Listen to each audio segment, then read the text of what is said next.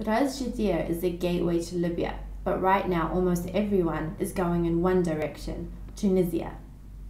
But after the accidental shooting of a Tunisian police colonel by a Libyan security guard on Friday, the border has been shut, with a few exceptions.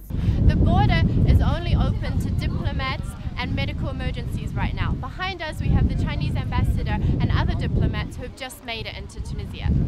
The Chinese ambassador and his fellow diplomats made it safely onto Tunisian soil shortly after midday on Saturday, having overseen the successful evacuation of more than 700 Chinese nationals throughout the week. Tunisian nationals were also permitted to return home.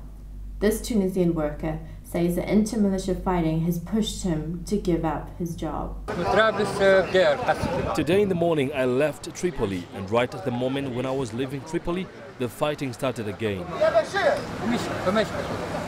Conditions are so severe for the thousands of foreign workers trapped on the Libyan side of the border that at least 6 Egyptians have been killed and many have been injured.